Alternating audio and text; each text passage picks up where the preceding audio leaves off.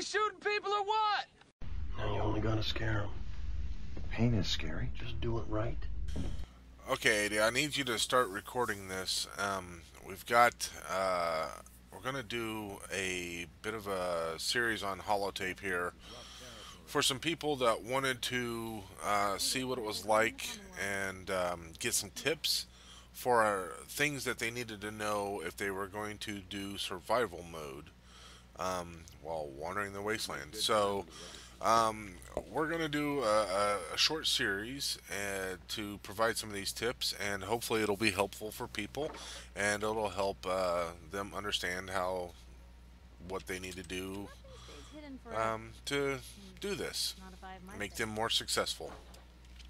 So one of the things that you really need to pay attention to, Ada, is when in survival mode, everything matters, right? Everything that we do, it matters, and there's some additional restrictions that we have.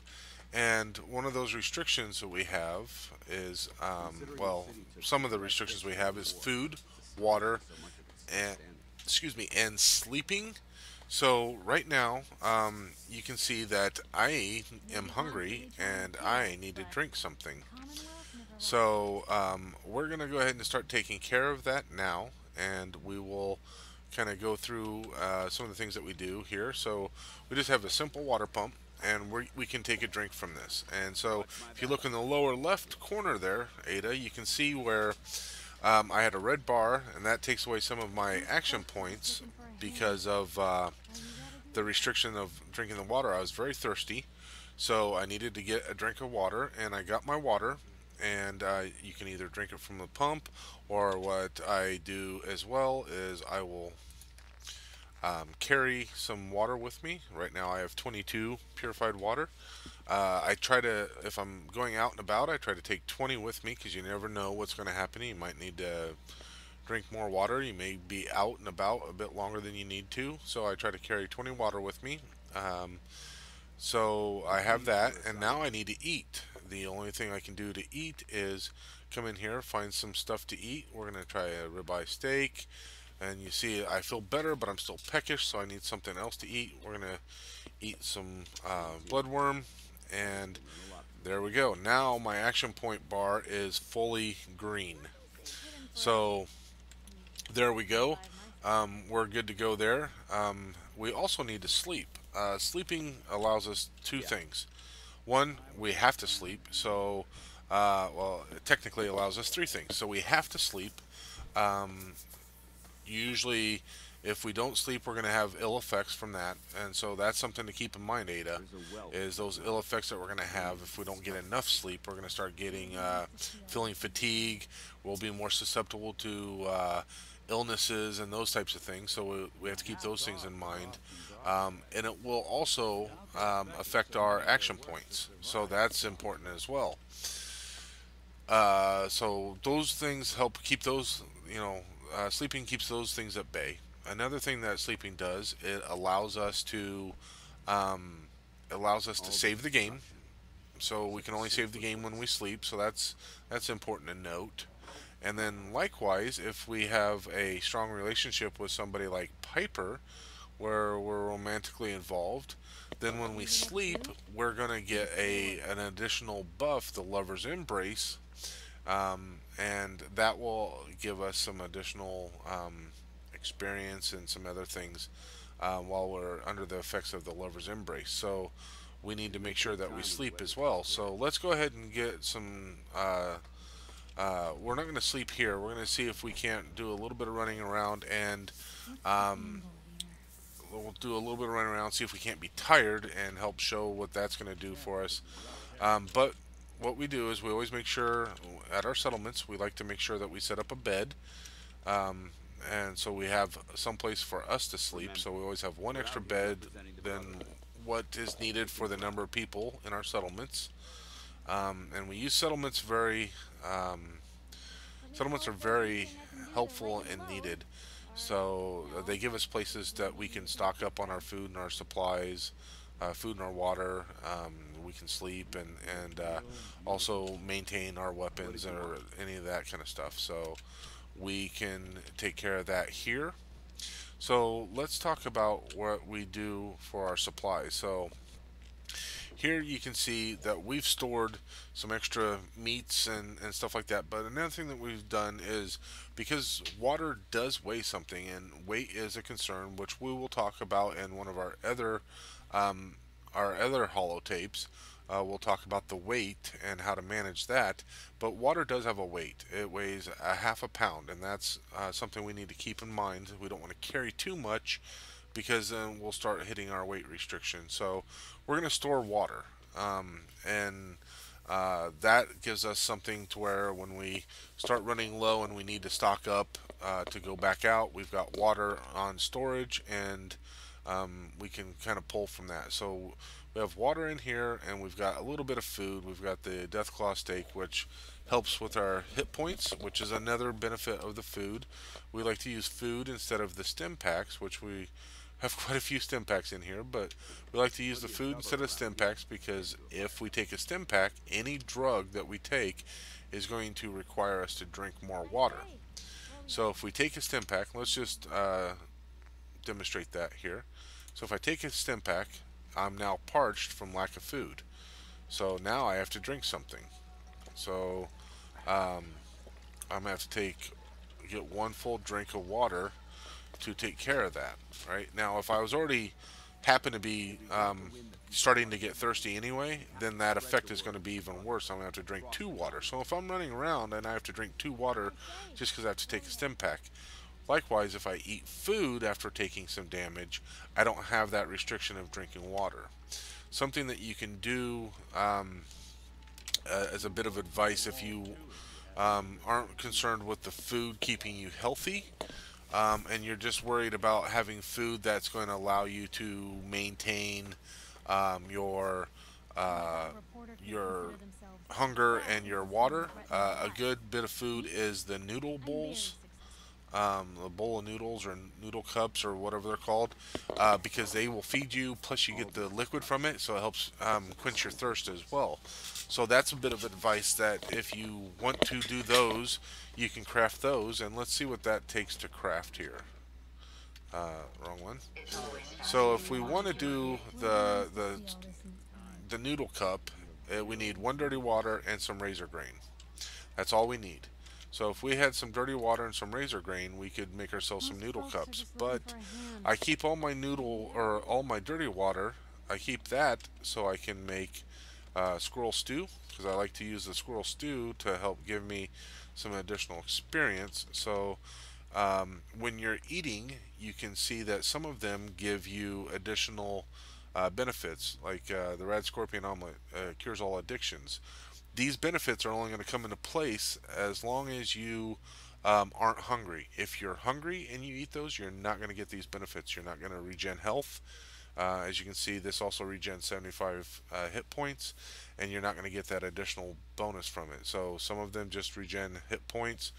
Stuff like roasted ant, I use stuff like that just when I'm hungry, because I'm not going to get a lot of benefit from it.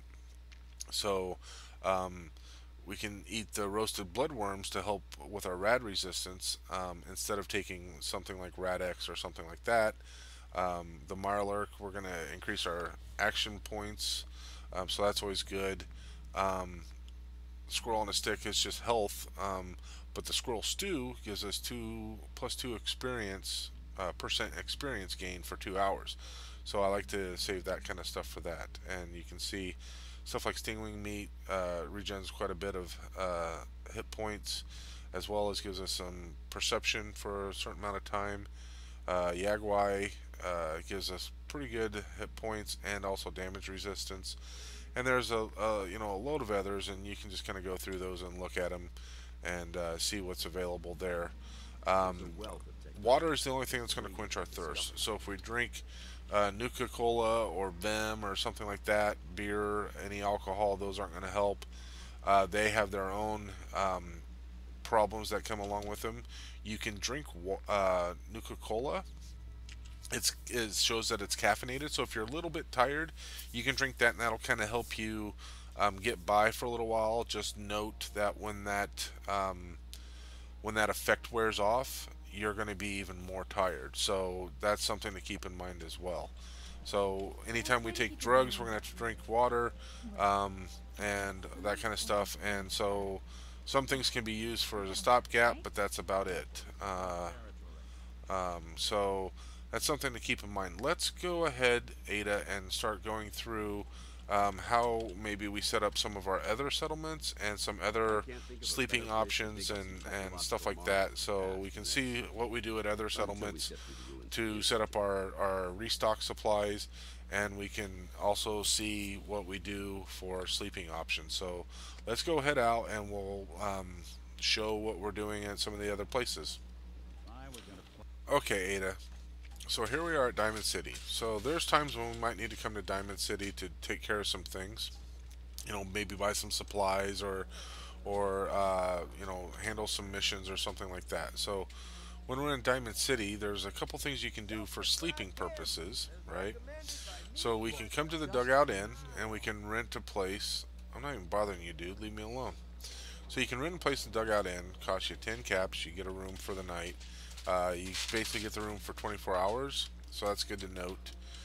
You get to keep that for 24 hours and that kind of stuff. So you can go in there, sleep, even come back as long as you don't hit that 24-hour mark, and you're good to go there. You know, so we got that going for us. We've got over here. While we're here, we'll talk about. We have a vendor here where we can maybe purchase some meat. Ain't selling nothing else. Alright, so let's see what meat we can get from Polly. See what you got. Alright, so what's Polly got? She's got bloatfly meat. Well, she's already got some cooked ones. Bloodbug meat, crispy squirrel bits. I don't want the crispy bits. I just want the regular squirrel meat. Mole rat meat, mongrel dog meat, mutt chops, and squirrel bits. So we're going to buy the squirrel bits because they're hard for me to find. And we'd also be looking for Radstag if she had it. Radstag's pretty handy to have, but she doesn't have any, so that's fine. We'll go ahead and buy that, and we're good to go. So that's important. We can purchase food if we need to. We can get noodle cups here, so that's always good to note. That's going to quench thirst and hunger. You can purchase home plate, which I did. And home plate is going to just basically just give us a spot where we can come in here and we can pretty much just use it for sleeping, right? So we can go to sleep here and save the game, get the rest that we need, whatever we might want to do. So we can do that here at home plate. But another tip that somebody had told me about, and that somebody is OnAWhim7737. A tip that she told me about, and something I hadn't considered, is if you're far enough in the game and you've gone through the main storyline, you can come up here to Kellogg's place. Once you've unlocked it, you don't have to have the key and you're not breaking and entering anymore. You can go in and out of Kellogg's place, and this gives you a free place to come in and sleep. So you can loot the place as much as you want, that's no problem, but you also have a bed to sleep at too, so that's very important. While we're talking about beds, we talk about sleeping mats or sleeping bags, and then also mattresses that you might find on the ground. The mattresses you find on the ground, you can only sleep in these things for 5 hours, and during that time you also have to worry about getting parasites. That's one of the kind of the issues with those. So you can get parasites, which will make you sick, and you'll need to take antibiotics or see a doctor to get cleaned up.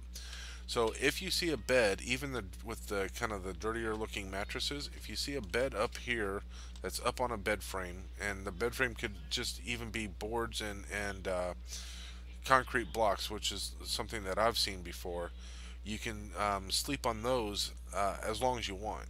So usually when I sleep, unless I'm just trying to save the game, I'll sleep for an hour.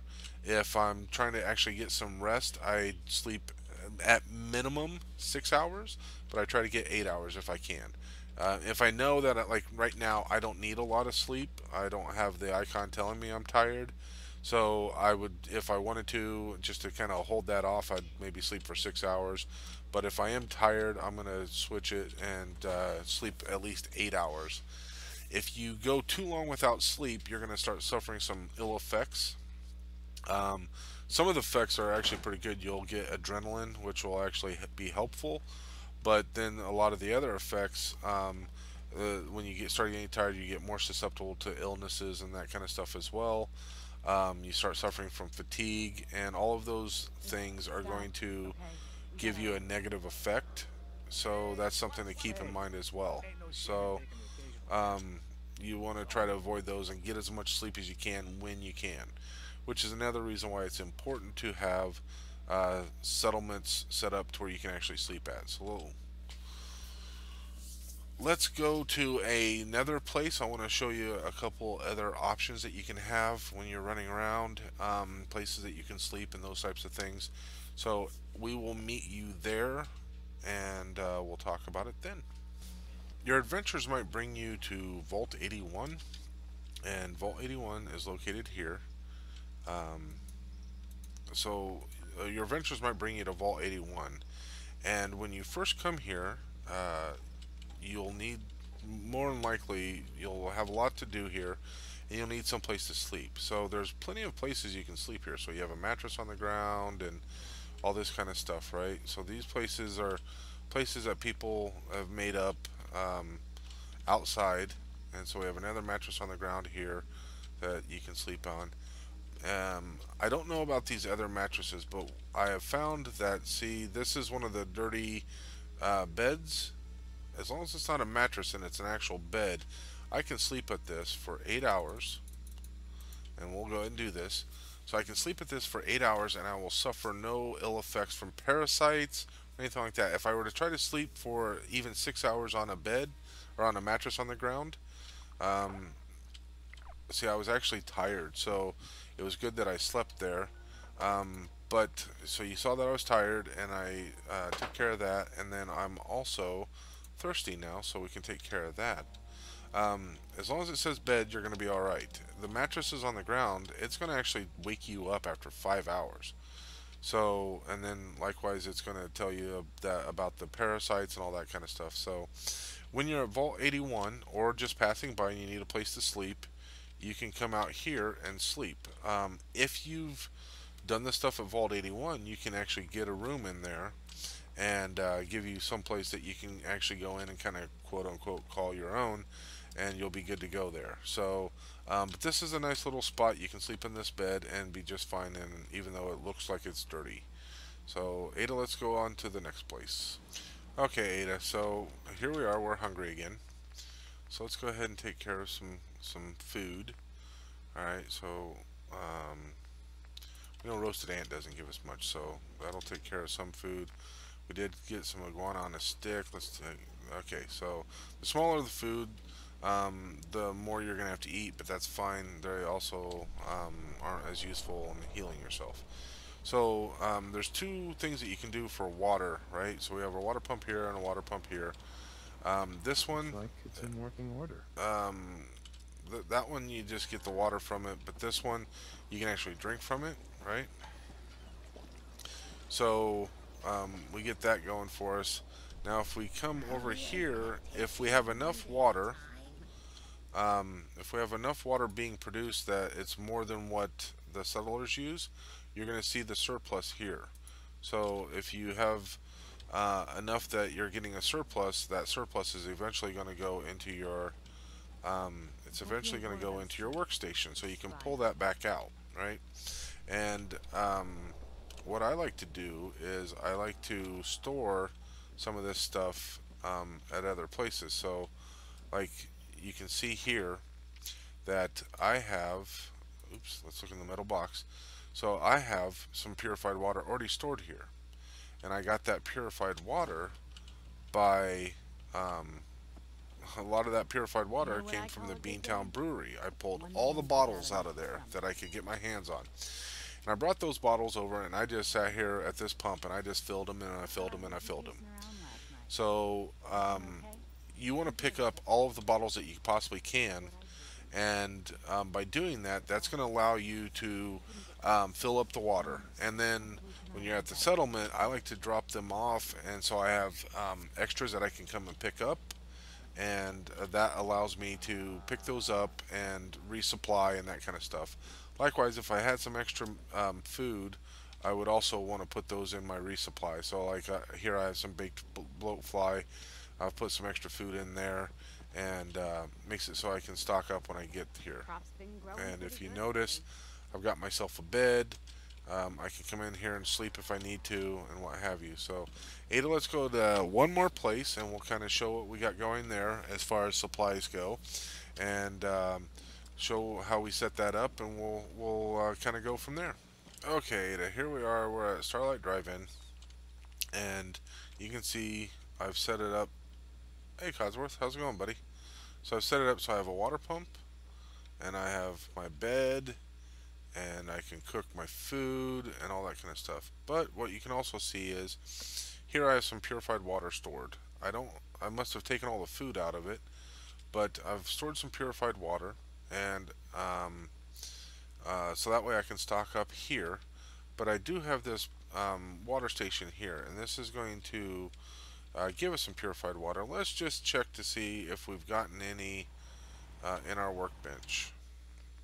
Alright, so we just come into our aid, and there we go. We have 4 purified water. Let's go ahead and pull those out. We've got bottle caps. We're definitely going to take those because we always want our bottle caps. And there we go. So we've got some additional water. And so now where are we at for water? And we're up to 33. That's more water than what we need. And I do know that I do have a place where I don't believe I have any water stored. But you know, I might end up running around doing some stuff over there, so I'm gonna head over there to make sure that I get that stuff stored in there. So let's head that direction. Okay, Ada, so I know the last time I was here at Greentop Nursery, I had taken out all of the water because I needed it. So we do have some extra water, and although it was a bit time consuming, we're going to bring this over and drop it off. So let's go ahead and transfer over our excess water, and that way we'll have some water here, and if we happen to have some extra food, we drop that off as, oops, we don't want stim packs, we want purified water.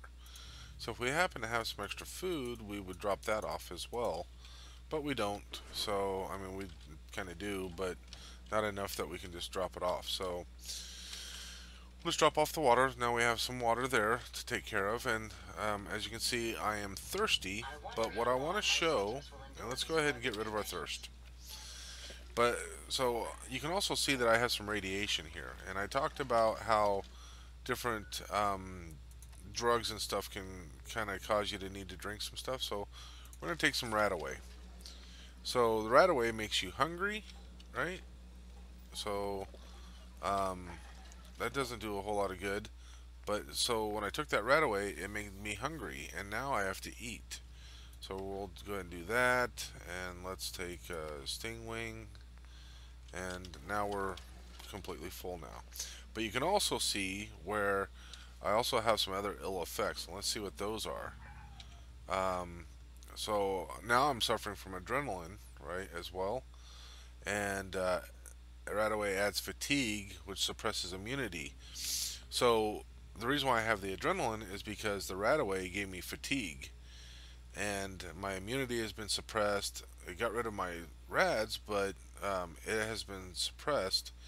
And when you're fatigued, that's when you start getting the adrenaline. The adrenaline is beneficial, so you can kind of, you know, work with that. You get the plus 5% damage, so it's beneficial in that regard. But that's going to make you tired sooner. So let's go ahead and see what happens if we sleep for 6 hours, and see if we get rid of our fatigue and our adrenaline, and we'll kind of go from there. So we're still under the effects of the fatigue, right?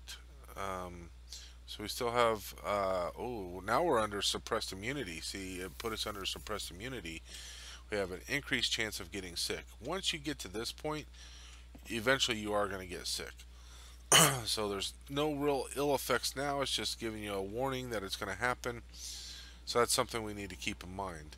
So we do have a water pump here. Let's see if we have any water in our workshop.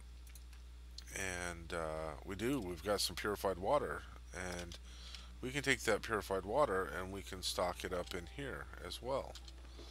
So let's put some more purified water in, and you know, that way we don't have to go really looking for it. We know exactly where it's at, right? So there is some purified water out here too that we could probably put in there, and no big deal. Let's go ahead and put those in as well. And this gives us a nice little stash that we can come in and raid when we need to as we're passing through. So there you go. I think that should handle most everything. In the comments below, make sure that you let me know if you have any additional questions regarding food, eating, or sleeping, eating, and drinking. When it comes to those things, let me know if you have any additional questions for that. I'll answer those as best I can. I also want to make note, earlier I talked about AnnaWim7737. I will add her stuff to the bottom of this holotape with a link to her stuff. Also, I want to acknowledge Mark Jackson, who helped me out a lot when I got started. And I'm also going to put a link at the bottom of his this holotape to his channel, where you can go check out some of his stuff. He has some great videos back when he was doing survival play, going through a lot of the different stuff. So go check out some of his Fallout videos as well. And he helped me when I got started, and I want to definitely acknowledge him on that. And so always a good time. So I think that's probably everything for me, Ada, for this trip, and we will talk to everybody later. Bye. You may find this hard to believe, but all this is for you. Thank you!